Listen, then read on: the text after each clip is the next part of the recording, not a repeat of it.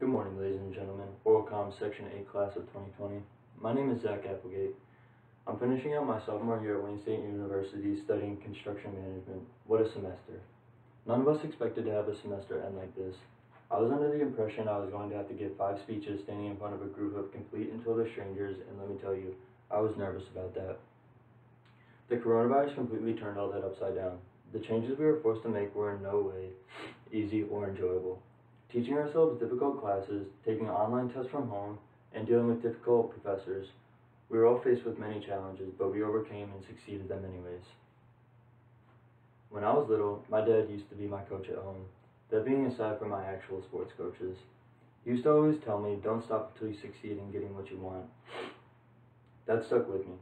During my high school sports career, I wanted to be at state competitions and place high on the podium. I never stopped until I got what I wanted. Through the challenges of training by myself, training through the various coaching administrations throughout the years I was in high school that didn't seem to care, and my personal challenges like overcoming mental barriers and personal injuries, I tried until I got what I wanted.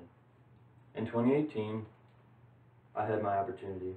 I ran my race and won my region, which got me to the state meet. The state meet was my least nerve-wracking day, however. I'd been in that spot before, but with a younger body, and in my peak condition, I could only place in the low teens at best. But this year, my senior year, I felt great, and I had been training for an entire 6 months leading up to this event. I didn't have too many other goals that I wanted to reach that year. I wanted to go straight to the top. I wanted to be the best. My coaches drove me down the day before to look at the course and get into the mindset of being at a sporting event of that caliber. I did an easy one while I was there by myself. Alone in my thoughts, I closed my eyes and rewinded my entire cross-country career in my head.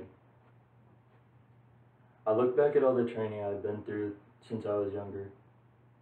Cross-country camps, various coaches, and my biggest successes throughout my career as a runner. I came back and I knew I had it in me.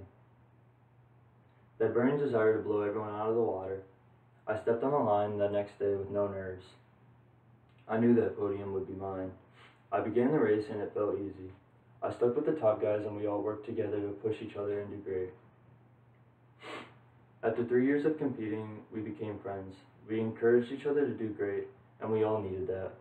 I finished that race strong and my fastest 5K ever, but moreover, I went out and placed 4th.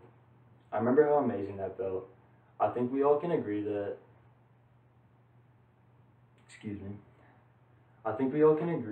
we feel that amazing for finishing this semester. I wish everyone the best in the rest of the studies at Wayne State University, and I wish good health on everyone during these troubled times. Congratulations, everyone.